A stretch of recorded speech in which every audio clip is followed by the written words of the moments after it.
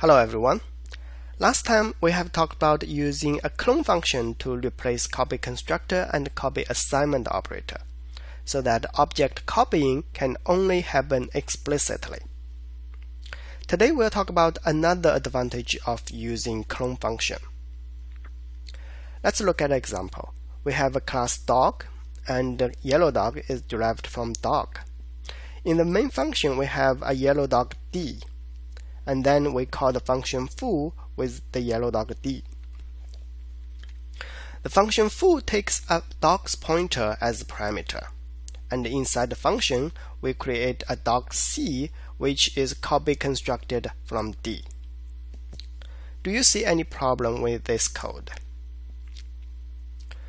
We know that D is a yellow dog, so what the function foo get is really a yellow dog.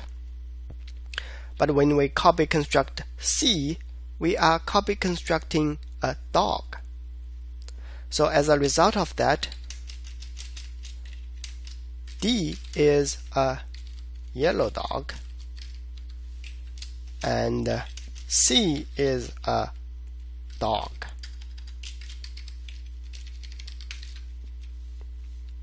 So C is not really an identical copy of D. This is not good because a copy is a copy. If it is not identical to its original, how can you call it a copy? To solve this problem, we can use, again, a clone function. We define a public virtual clone function. And this function will return a dog which is copy constructed from itself. And the yellow dog also have a clone function, but it will return a yellow dog instead of dog.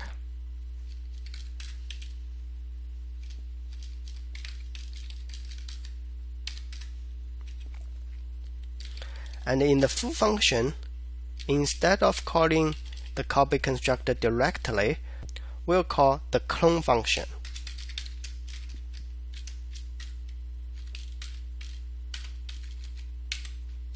And now C is indeed a yellow dog. So in a sense, the clone function is like a virtual constructor.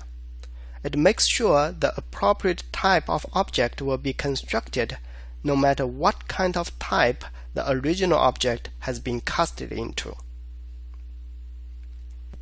One thing to note is this clone function returns a dog's pointer, and this clone function returns a yellow dog's pointer, even though one function is the overridden function of the other. This is an important feature called covariant return type.